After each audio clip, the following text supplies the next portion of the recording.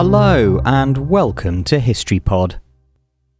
On the 5th of September 1698, Tsar Peter I of Russia, otherwise known as Peter the Great, imposed a tax on beards. The long flowing beards of Russian tradition, which were closely associated with Orthodox Christianity, were faced with a progressive tax that charged up to an eye-watering 100 roubles a year. In return, the wearer would receive a small copper token, indicating that the tax had been paid, but which declared, "The beard is a superfluous burden."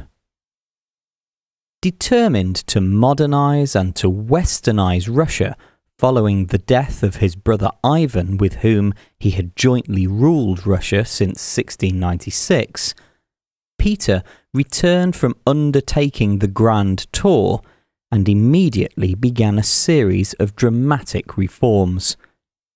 Military, political, economic and social changes were imposed that were designed to catapult Russia into the modern world and to place it amongst the great powers of Europe.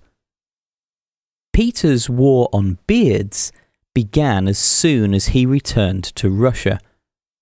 Meeting with numerous nobles and senior members of the government on his return from Western Europe, he is said to have begun shaving his guests with a barber's razor.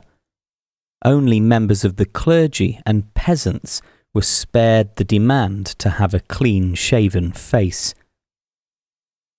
The move was unpopular, not only because it was a significant challenge to tradition, but also because shaving a beard was interpreted by some as being a sin.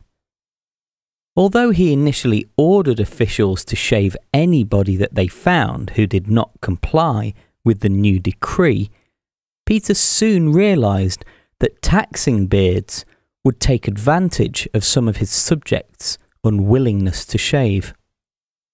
The tax itself wasn't abolished until 1772.